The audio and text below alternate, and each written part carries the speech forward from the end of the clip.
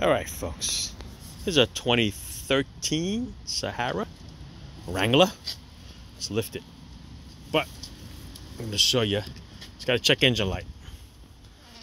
All right, check engine light.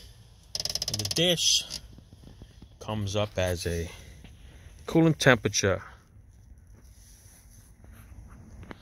below adjusting temperature.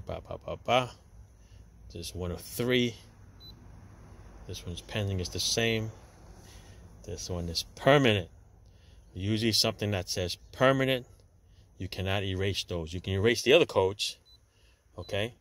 But usually it's going to stay permanent until the car is fixed itself, right? We want to change the item, which is the thermostat, and you're going to have to run it through a couple of cycles, and it will come off automatically, right? That's the way these permanent things are. It's designed so that you can't just go in there and do the cheap fix and just clear it nowadays. All right? I mean, on Jeep it might clear and it might be okay, but on a Ford you would have to drive it around. Might take up to a month to clear up. All right? So yeah, let's do the thermostat. So yeah, this is the thermostat the customer bought. As you can tell, it comes in the kit. You use the original housing. This here kind of like clips on, snaps, and turns. All right, hopefully that the housing is in good shape, doesn't break.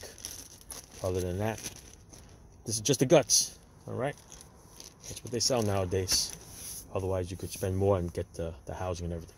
All right, that's it. Thermostat time. Ciao.